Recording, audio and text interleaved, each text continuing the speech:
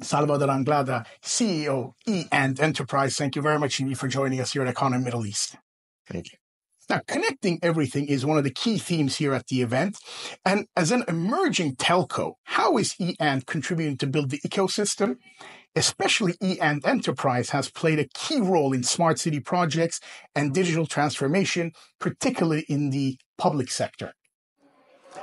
Well, it's not only it's EAN. And of course, when we talk about ecosystem, it's EAN, and I always like to say that we are the backbone of this digital transformation because of our network, the spirit of our network, the coverage, the speeds. It's very important in any single economy that wants to digitalize the services. Also, we are a little bit the heart of this ecosystem because we have also not only the network but the data centers where we have, the cloud players, and today, the places where you process, for instance, and train the AI model. So those are part of the ecosystems. And then we have EAN Enterprise, which is the company that I lead, which is the one that is able to implement the big national projects, the large-scale national projects, smart cities. We have the people, we have the expertise, we have the platforms, we have the technology, and we have run very big projects on the smart city side. We have digitalized some of the big free zones in UAE. We have fire alarm national projects connected to our platforms. We have also modernized the grid. So the backbone is there, the heart is there, and then we have the company that I lead is the one that is implementing all these services. Wonderful. And you mentioned AI. With AI in the spotlight throughout the last year, how are you leveraging those opportunities in AI to personalize experiences and to optimize businesses at E and Enterprise? Yeah, personalized hyper-personalization. AI honestly was there. It's because of this OpenAI and ChatGPT. Everybody realized the power of AI, but AI was there before on predictive models, and now, of course, what we call large language models and Gen AI. What we're doing, I think, it's been implemented all across the company. We are implementing inside the telcos, and it's very powerful because, during the years, we have been able to implement more than 400 use cases. We have 100 plus data scientists. We work on all what is related to customers. Churn prevention, CVMs or customer value management, what we call next best action for the customer. So there is a big implementation, a big knowledge.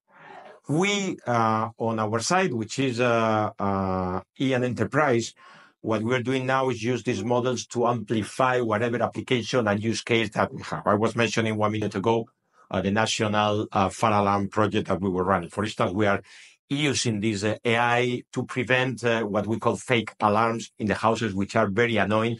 And it's a source of extra spend for the civil defense that need, to act and to have an action on alarms that are not happening. Thanks to AI, what we're doing is eliminate all this noise, all these potential fake examples. And also we're using now AI inside EAN Enterprise and all across EAN to enhance and improve the productivity of our people. Very, very important as well. So all across for our customers on the telco, for our customers on the enterprise side and the big government projects, or internally for our people, there is a big usage of AI. For E and Enterprise moving forward, where do you see opportunities to grow and expand, especially in terms of spearheading the digital innovation and the transformation space? Well, definitely AI is the big topic, and I believe we are also implementing something we call it AI as a service. So we're helping some customers that are maybe not so big, that for them it's complicated to invest in platforms or in people. So trying to provide them all what they need, we help them to build up the models. Another area that we see a big potential is in the data management. We realize, and customers realize, that either you have your data and you are able to get your data in one place and homogenize and get a structured and non-structured data, and you clearly, structure that properly, or you will not be able to get the potential of artificial intelligence. So data management and that data structure is a big area where I see everybody looking for in terms of prepare the company for digitalize all what they are doing. The third area that we see a lot of potential is not in the AI side, but on the sustainability side, which is this big now effort everybody to become more sustainable. And again, what we're doing here is provide this offering and helping customers on telling them what they need to do, providing the platform so they can track what they are doing, providing the solution. So those are the three topics that I think are important. And for medium-sized company, what we're trying to do is to facilitate them to access to all these technologies. Wonderful. And last but not least, what are some of the key takeaways from MWC this year? And the second part of that, what do you see as key disruptors in technology, in the technology industry moving forward? Well, the key takeaways are the same of, the disruptor. The topic of this Mobile World Congress is artificial. Yes, everybody's talking about that.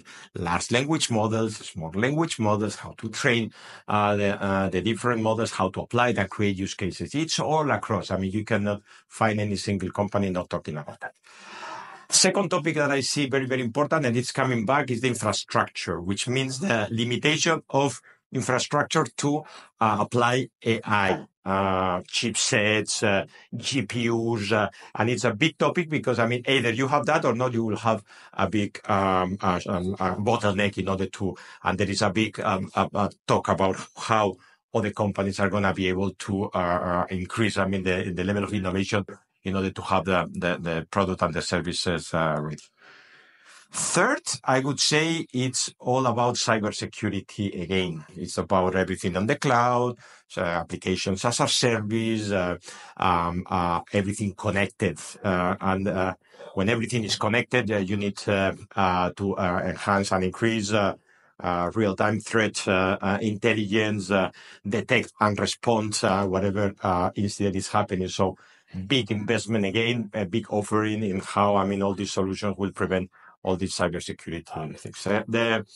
The good news for us, is that all this that is happening today, is very much part of our offering.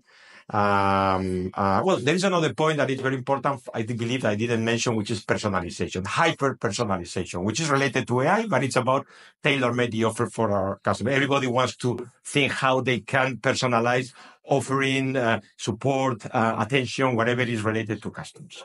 And I was telling that the good news is that for us, the offering that we have at an enterprise match very well with what we're doing. Our Engage proposition is related to this hyper-personalization, our cybersecurity offering, and our companies that are working on cybersecurity services are very well equipped to help, on all these disruptor situations that the companies are facing nowadays. Salvador Anglada, thank you very much indeed for joining us here at Econ Middle East.